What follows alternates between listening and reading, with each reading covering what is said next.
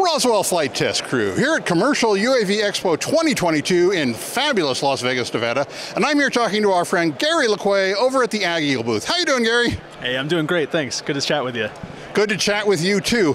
Now I was walking by your booth here and I saw the eBee, except it was sort of all speckly, and I thought, oh, that's adorable, it's in Arctic camouflage. But it turns out this actually is an eBee for military use. Tell us about it. Yeah, absolutely. So we had lots of requests from our military customers for something that was a little more customized to their needs. And so what we did was work with some of our partners, resellers, and some of the DoD clients to develop this platform for them. That's now a Blue approved unit, so it's available for easy purchase by all of the Department of Defense. That makes it really simple for them to collect near real-time data while they're out there at the leading edge of the battlefield. Wow. Now, of course, when I think of the eBee platform, which has been doing yeoman service for many years in the industry now, I think of a mapping platform. But when I think tactical, I think, live video, eyes on the scene. So help me square that circle. Yeah, exactly. So essentially what we're thinking is, live video is typically the norm. However, what we're doing right now is cutting out a step in the process for these guys that are right there on the leading edge. Right now, what they're having to do is call in for aerial reconnaissance, right? Well, depending on weather, they might be 15th in line. They need to get this stuff now. It's going to be classified data. So instead of having to phone the mothership and say, hey, I need this data, they've got the drone with them. They can collect it themselves. So what they can do is send it out over the hill. Let's see what's going on over there. Maybe we fly a 20, 30-minute mission. Maybe it's an hour-long mission. I can bring that back, land it, run the processing through something quick like Pix4D React, for example. I can have a map back in 20 minutes, 30 minutes of flight time where I can really see now what's going on. It's unclassified data. I can share that throughout the teams and start making decisions from that data right now.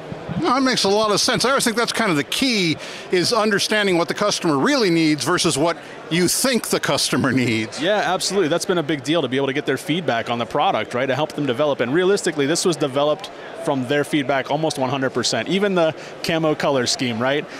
They wanted something a little bit harder to see, and so what we've done now is integrate some security features in there where we've got encrypted communications, and suppressed flight logs, secure micro SD cards, so if anything happens to it, they're not going to be able to pull data off of the drone, and just to make it a little bit harder to see even digitally, right? All right, and so speaking of that data, it seems to me at least that, if you're transmitting telemetry back to your launch point, the bad guys could pick up that telemetry signal and possibly any command and control coming to the drone and use that to find where the good guys are. Yeah, so we can actually fly without any radio comm, so you can upload the mission to the drone beforehand, so it's stored on board, and then you don't have communications with the drone while it's in the air. It's not sending anything back, we're not sending anything to it. You have the option to turn that back on for landing if you need to kind of make some adjustments or whatever, or any time during the flight, but you can fly in complete blackout mode to be invisible to RF signals. Smart, smart.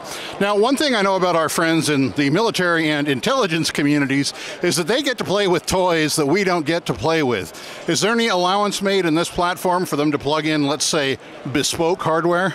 Yeah, that's a good question. So kind of one of the big differences between this and the EBX platform is that open payload capability. So if users have a specific requirement for, hey, I need, I don't know, an RF monitor, or I need gas methane detection, or whatever it is, well, we're not custom building that in-house, but we can give them the ability to use an open payload here. We'll give them the specs of, hey, here's what it needs to look like, here's what the center of gravity's got to be, the weight, so that they can integrate it into the drone themselves and have the functionality they need.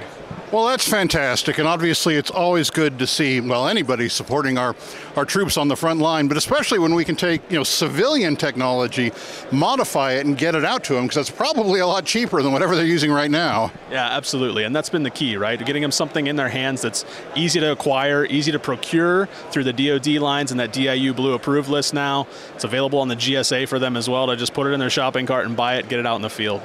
Fantastic. Well, Gary, thanks so much for sharing all this information about it. Sure, Patrick, it's great to be with you. All righty. And from Commercial UAV Expo 2022 in fabulous Las Vegas, Nevada, this is the Roswell Flight Test Crew, signing off.